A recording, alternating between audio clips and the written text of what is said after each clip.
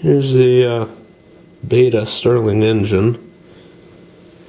A few modifications I made from the last video. One is I honed the brass sleeve out a little bit more and polished it up so it's quite a bit smoother than it was when I initially put it together.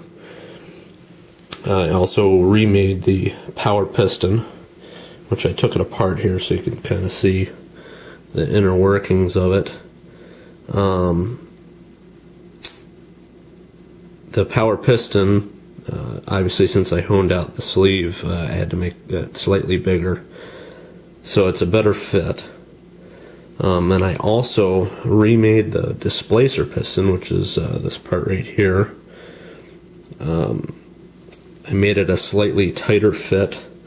The last one had about 60 thousandths difference in diameter from the sleeve to the displacer, and the new one only has about 25 or 30 thousandths difference.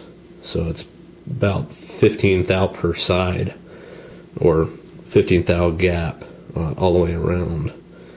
I also shortened the length of it.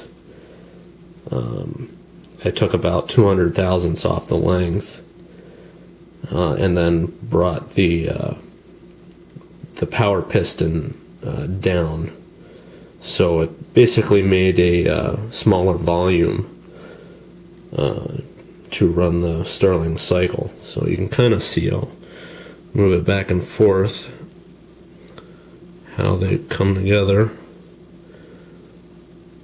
And they basically almost touch,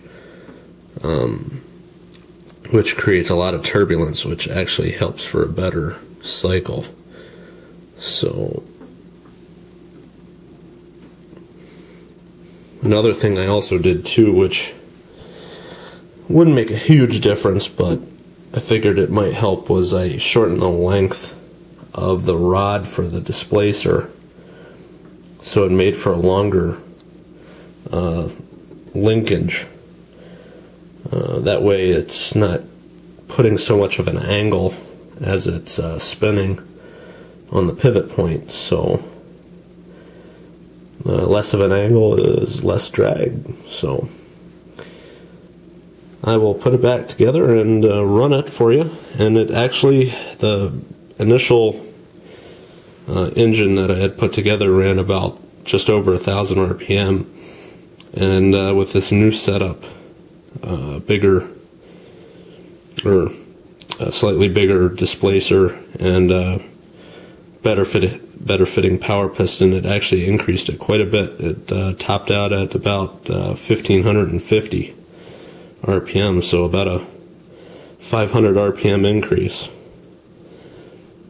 So, alright, I will put her back together and start it up.